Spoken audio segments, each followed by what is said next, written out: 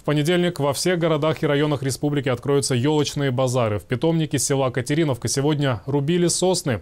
Их на базарах обычно больше, чем ёлок. Сосны охотней покупают, они дешевле.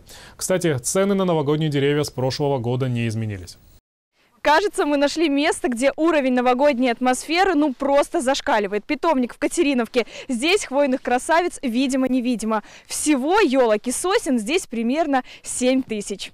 Хвойную идиллию питомника в последние дни нарушает звук бензопилы. Это пилят сосны, которые пойдут на новогодние базары. В понедельник сосны из Катериновки окажутся на рынках Рыбницы. В Тирасполе Бендеры сосны и ели привезут из питомника в Карманово. После того, как сосны спилили, их нужно аккуратно сложить, чтобы все доехали в целости и сохранности. Каждую погружают вот в такой прицеп.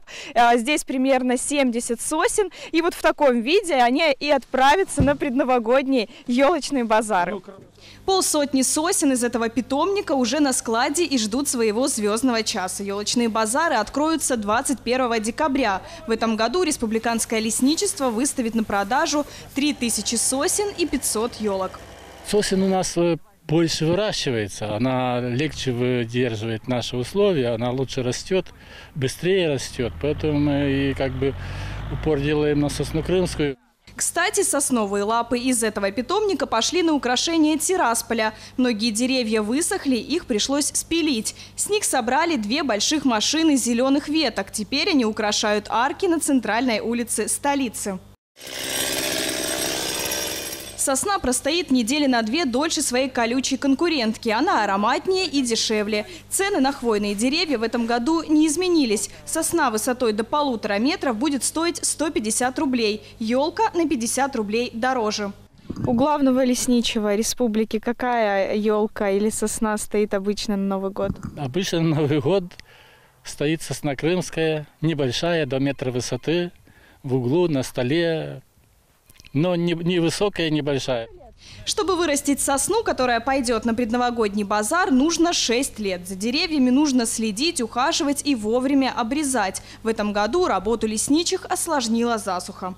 В апреле месяце мы высеяли, всходы очень хилые такие, они только появляются, а бурьян быстрее выходит. И их надо прорывать, прополоть. Потом рыхлить почву в междурядьях. В этом году нам пришлось полив организовать здесь. Привозили воду бочками с села и шлангами рабочие за машиной ходили и поливали эти сосенки. Как среди всего разнообразия выбрать самую красивую и свежую ёлочку или сосну? Лесничие советуют обратить внимание на иголки. Они должны быть мягкие, зеленые и без желтого оттенка. А вот несколько советов, чтобы новогодняя красавица простояла как можно дольше. После того, как вы купили сосну или ель на базаре, не спешите заносить ее в тепло в квартиру. Лучше, чтобы она пару часов постояла в подъезде. Ставить елку или сосну возле батареи и вовсе не рекомендуют. Хвойные деревья не любят тепло. А еще не забываем об уходе. Поставить елку или сосну нужно в ведро с песком или с водой и постоянно опрыскивать. Так елочка надолго останется свежей и ароматной. Яна Раховская и Леонид Мастак. ТСВ.